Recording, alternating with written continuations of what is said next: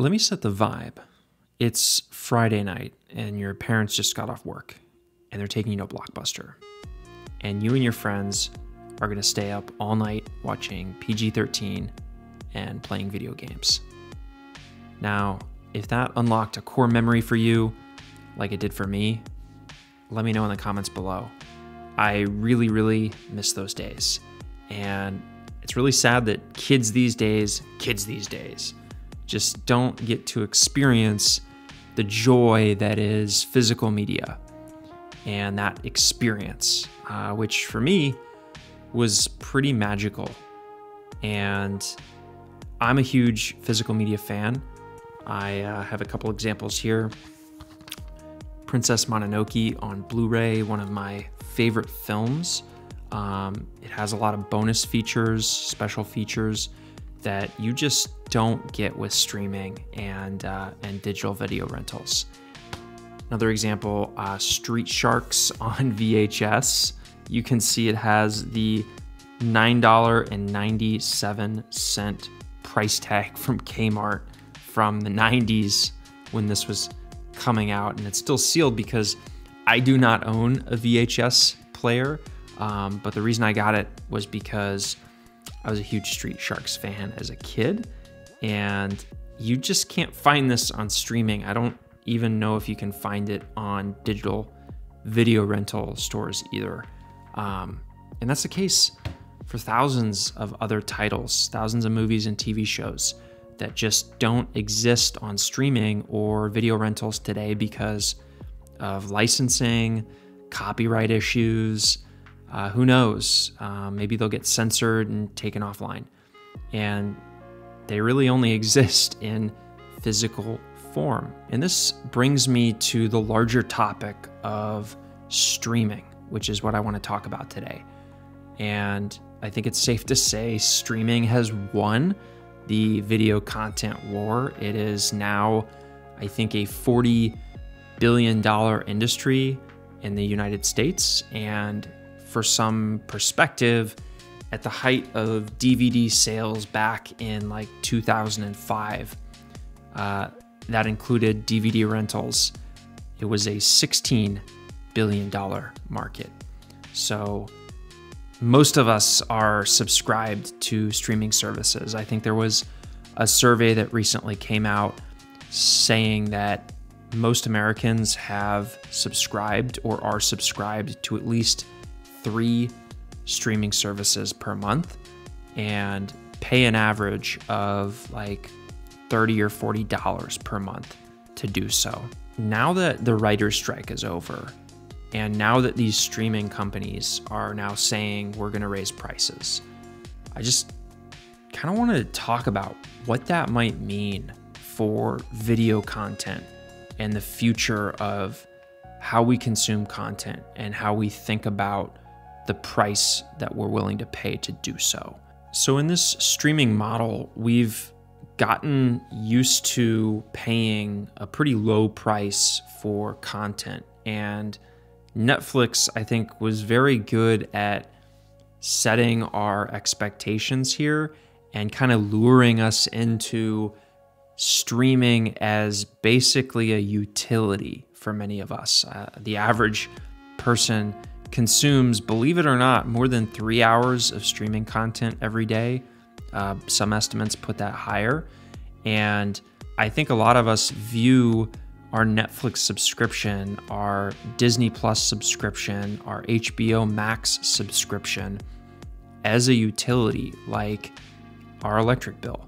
And Netflix did a really good job, I think, when it came out, of offering this quality, more or less quality content library. Reliable is a word I would use, a reliable content library for the price of what was basically one movie ticket. Because movie tickets nowadays are like $11 and they go all the way up to like $20, $25 if you're gonna be seeing a movie in like the 3D IMAX with all the 4D effects or whatever. And so now that most of us are subscribed to streaming, we've kind of stopped using physical media and stopped renting movies digitally as well. And we've gotten used to consuming cheap content, which is strange because content has never been cheap to consume. Video content has always been expensive to make, and it's always been more or less a gamble and a high risk investment where Hollywood takes outside investors and takes their money and produces something in a short time, and it's a high risk, high reward scenario, and a lot of times it's likely to fail. When we used to pay for DVD rentals at the video store, VHS rentals, or go see the movies, we often forget how expensive that was. And the average price of a DVD rental back in, say, 2005 for a new release was around $5, which is over $8 today, adjusted for inflation. And a movie ticket back then was almost $7. And today, adjusted for inflation, that's almost $11, which is pretty much more or less what the base price of a movie ticket is today. Video rentals and movie tickets haven't gotten more expensive, actually. Following inflation, they trend about the same. It's just that our expectations of consuming content have gotten cheaper. And I mean, why would you rent movies digitally and buy physical media that's expensive when you can just get a Netflix subscription for 10 to 15 bucks a month? I mean, and I'm just as guilty as you are subscribing. In the next few years, I think we'll likely see a consolidation of streaming services. I think the big streaming wars are in full effect, and eventually there will be one or two main providers that will win out. And I believe Netflix is the only streaming service that is actually profitable, and the others are not. And studios are actually losing tons of money on streaming, despite streaming as a total revenue business growing more than $40 billion. And the reason for that is, like I said, content is expensive to make. And if you're going to, back in the old model, when it was more reliable for studios, and you'd go to rent a DVD from Blockbuster, Blockbuster would pay a distribution fee, and it was usually several $100s to be able to rent that video out, and it would track how many times it rented that particular film and then pay a percentage of what it earned on those rentals back to the studios. And that was a fairly reliable model. And like I said, new releases were generally around $5, and older films, I think they were around $1, $2. And today, so if I'm paying $15 a month for a Netflix subscription, and I'm consuming, on average, 3 or more hours of video content every day, that's a lot of different movies and TV shows that I'm watching. And I'm watching a lot more than I would be if I were renting those movies from a DVD rental store. And what's happening is that the studios get smaller pieces of that pie because they have to split that among all of the content licensing that's in their libraries and pay back. So the cheaper that you pay for content, it only makes sense the less money that studios and writers and producers and production companies and filmmakers ultimately are making through the streaming model. So where does that leave us now that streaming has taken over and we're all subscribed and view it as a utility? And what does that mean for physical media? I do think physical media will make a little bit of a comeback, similar to how vinyl made a comeback. I think we'll see a comeback with physical media. In the case of Blu-rays, Blu-rays are unique because, similar to vinyl, I think this is a more or less fair comparison. They're very high quality. They store tens of gigabytes of data on them, and especially 4K Blu-ray releases, much higher bitrate, much higher quality than what you get with streaming. And the audio quality is often much better as well. And that's because it can hold more data in these files, and it is mixed and mastered better for different home theater options. I think there will always be a market for Blu-ray content, and I'm excited to see what happens there. We really don't have many good Blu-ray rental services right now. I think there's GameFly and like 3D Blu-ray rentals online, something like that. I would wager a guess to say, at least I hope, that we see more Blu-ray rental services pop up, because I think that'd be really, really cool for those of us who really value high quality content. I'm also curious what happens with digital video rentals. I'm not talking about streaming. I'm talking about like the iTunes store and Amazon, where you can still go rent movies and TV shows, new releases, pay for like the at-home theater experience if you want to pay like the $25 or whatever it is.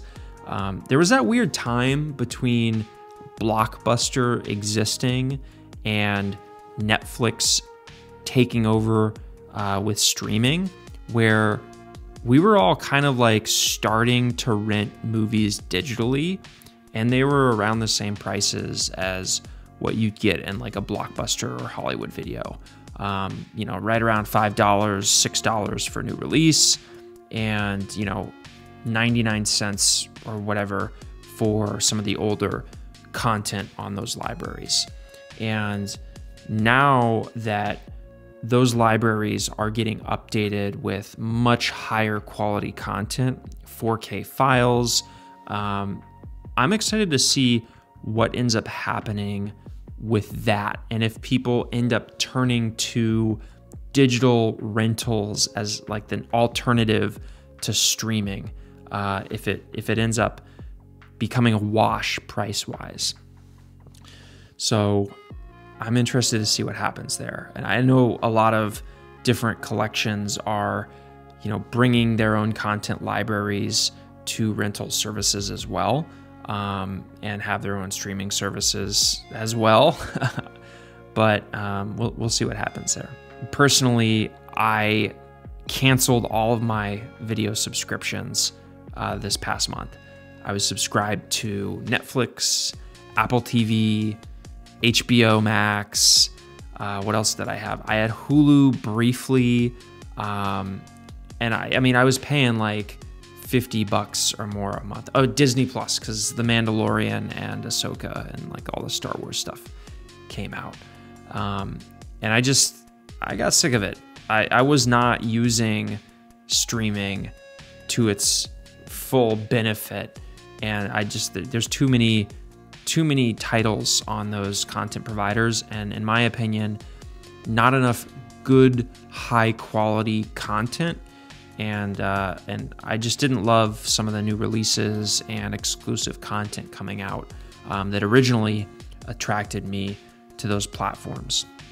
And I will say this about that, is that because of the business model of streaming, and because of the low costs that we're paying to consume content, and because studios don't make as much of a profit, if any, from streaming, and the unique business model of attracting new subscribers and competing for subscribers, that means that they have to rely on new release and exclusive content.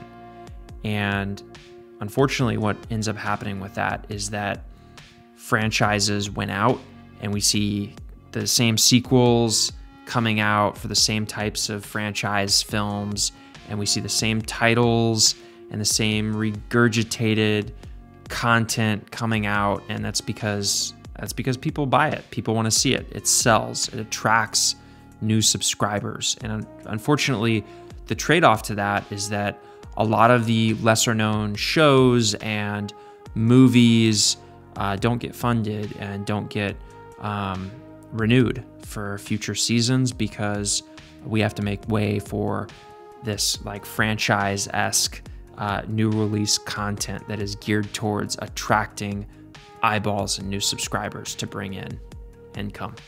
And I don't love that about the streaming environment. And what I found was that I was actually spending less money on digital video rentals, which I went back to, than I was on streaming. And I've been enjoying that a lot more. If there's a new release, I'll try to see it in theaters if I can. And if there is a new release on iTunes or Amazon, sometimes I'll pay for it. And if there's a rental that I really want to see, I'll just rent it. And I'm only paying like, $20 or $30 right now for all of the content that I need to consume in a month. And another avenue that I've been exploring is my local library. There's a ton of DVD and Blu-ray films that a lot of libraries have access to, and those are completely free. So I'll try to rent those whenever I can, if possible. And there's also a couple of library apps. One's called Hoopla, and one is called Canopy. And there might be a few others as well. And at least where I am, my local library pays for those services. And so I'm able to go on the Hoopla and Canopy streaming libraries and rent a film from those libraries. And I think with Canopy, I get 10 films per month, and they've got a lot of great content on there. They've got a lot of films from the Criterion Collection. They've got a lot of new releases. They've got some great courses stuff as well, I think, and a lot of instructional videos.